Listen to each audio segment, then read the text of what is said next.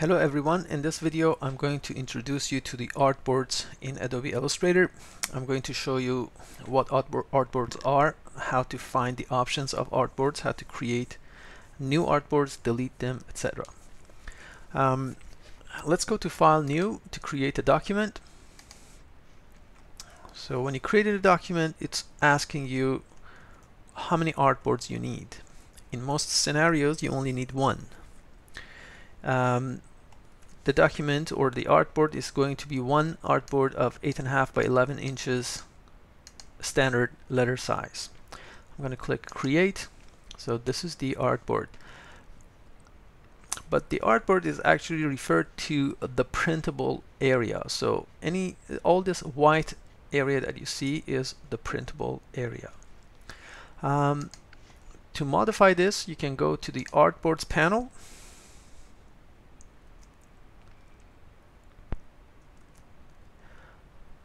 You can double click on the word Artboard 1 to rename it. I'm just going to call it letterhead. You can click on the thumbnail here, which again allows you to rename the artboard or change the artboard size, width and height, orientation, etc.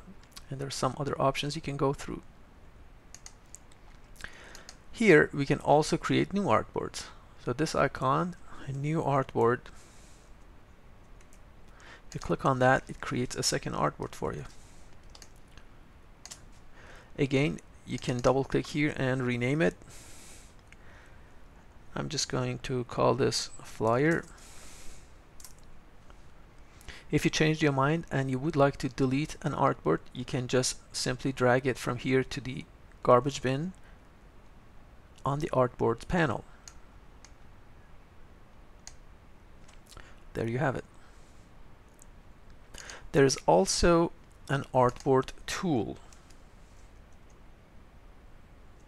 The Artboard Tool allows you to draw artboards. So if you pick this up, you can click and drag. As you see, while I'm dragging, it actually shows the W for width and height on the bottom corner of it as well. I can just draw it.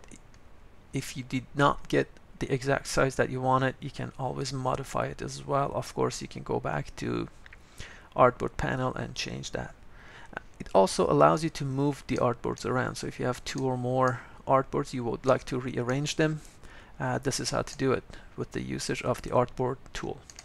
In another video, I'm going to show you how to create multiple artboard projects, manage them properly, and create a good design. Thank you for watching.